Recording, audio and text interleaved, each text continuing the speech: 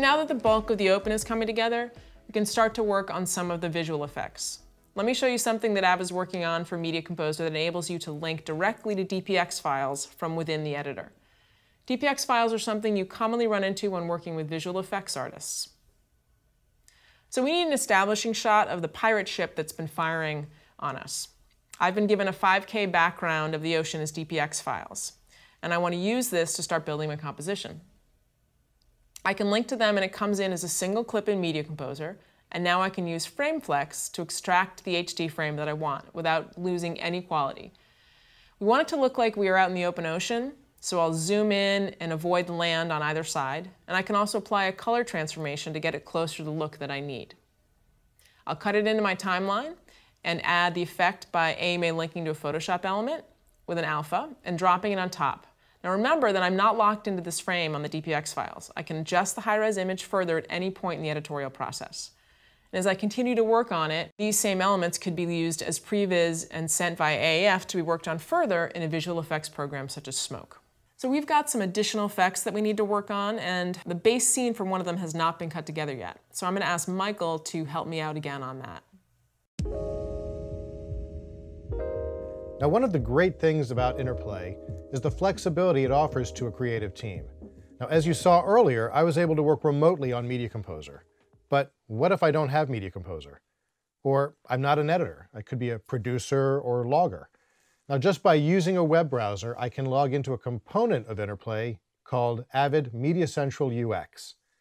This is a simple but powerful interface that allows any member of the creative team to not only stream clips and sequences in real time, but also search, add metadata, and catalog material.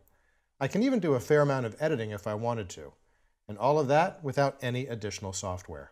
Now, all I have to do is log into MediaCentral UX, the web-based browser, and I have access to all of the same footage that Corey is working with. I can also quickly narrow down my search by specifying the type of asset that I'm looking for. This is a fully customizable interface. You'll see I have a search pane here. You can bring up the different panes that you're trying to maybe utilize, things like audio with an audio mixer, sequences, little messaging window. So I'm going to go down to the little search pane here, and let's search for a group clip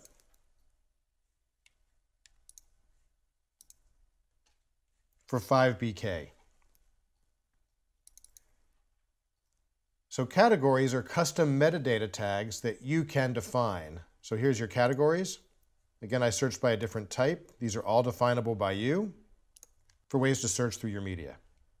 So I've gone in and I've searched for the scene 5BK. The type that I'm looking for is a group. So a multicam group has been checked in from Media Composer from Corey, and I now have access to it.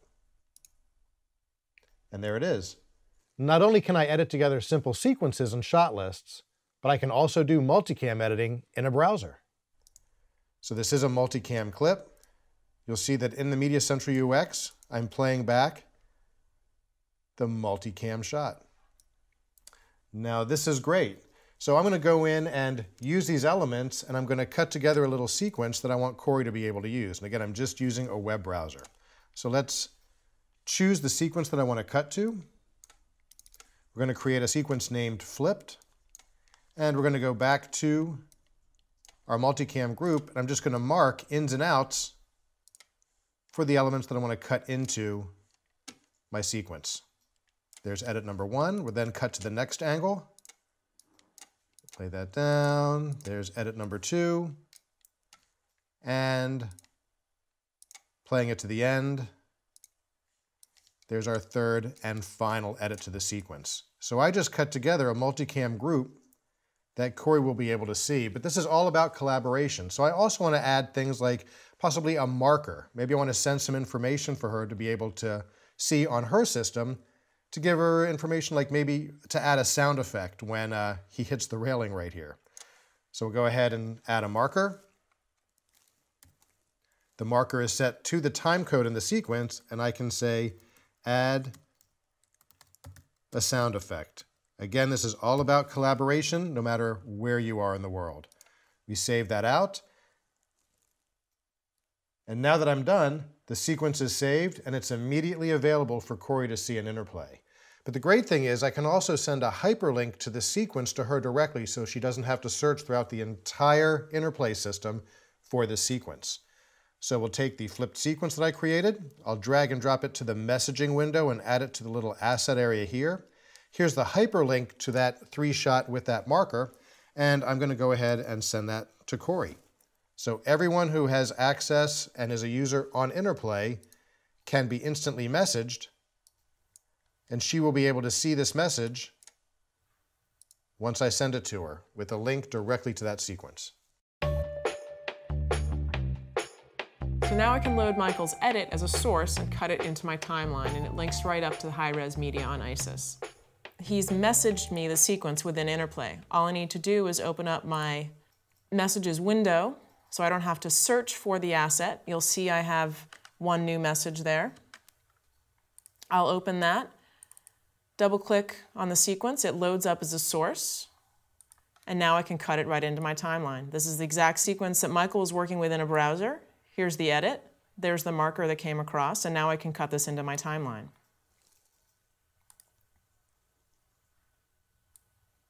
So let's play this down. So we have some green screen in there. So I'm going to do a quick comp on this. There's our background of the sky. We'll cut this in.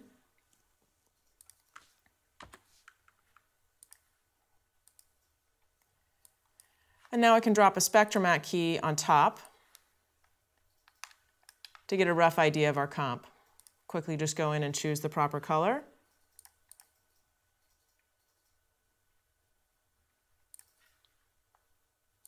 And we'll key out that green. So really within moments, I've got a rough key together here for our final piece.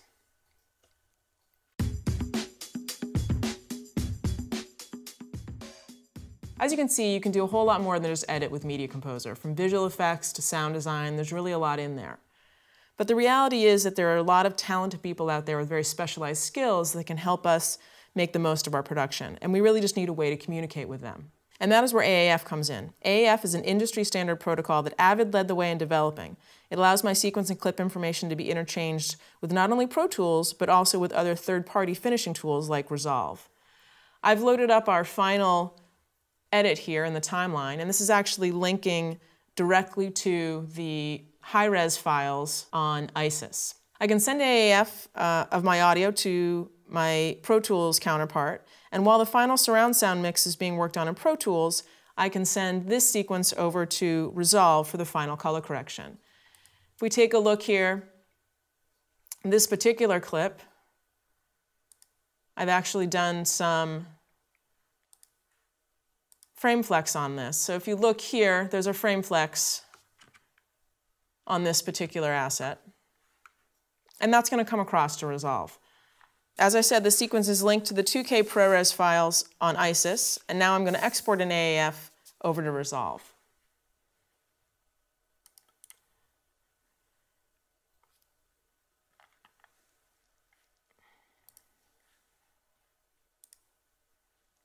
I'm just going to link to the media. I don't need to export any media. I'm going to launch Resolve on the same system and link to the same files that I'm linking to here in Media Composer. So we'll save this out to ISIS.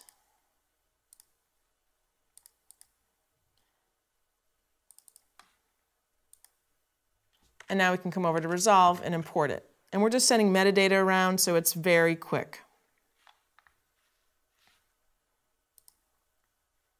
Import.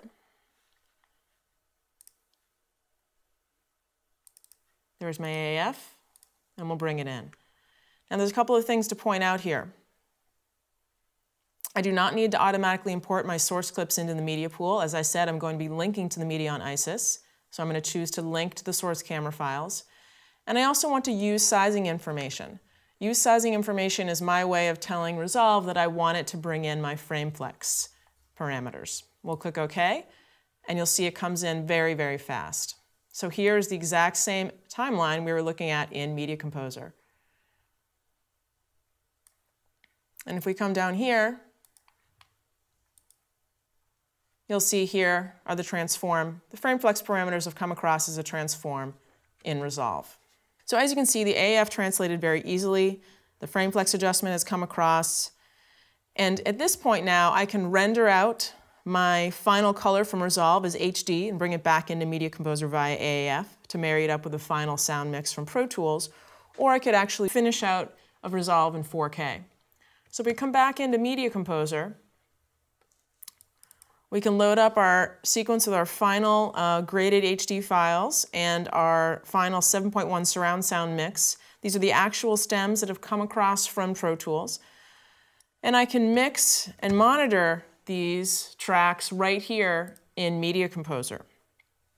So not only are we viewing the final color-corrected HD master, we are listening to the true final surround sound mix. Let's take a look.